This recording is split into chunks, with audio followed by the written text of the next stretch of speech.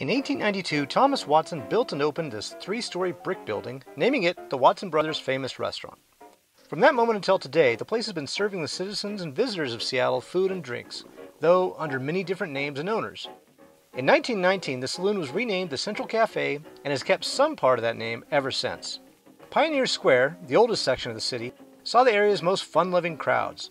Loggers, railroaders, sailors, and miners all wandered through this part of the city back in the early 20th century, and they found just about every kind of delight you can imagine in this small section of Seattle.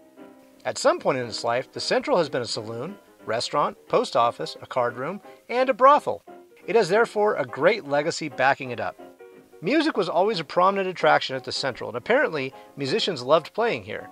Perhaps the most famous performer at the Saloon up until the 1990s was none other than Seattle native Jimi Hendrix, who played here in the late 1950s.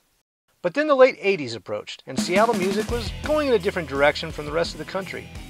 Nirvana, Alice in Chains, and Soundgarden all played their very first shows at the Central, and it was the epicenter of the Seattle grunge music scene in the 1990s.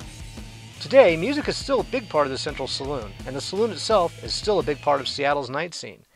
They've got over a dozen beers on tap with some good variety, so you'll be able to get some locally made craft beers as well as national brands. They also have a full bottle selection and full bar, so you'll be able to get most any mixed drink you might need. Try to make it when there's a live show. Alternatively, since this is the closest bar to the stadiums, get here on a game night.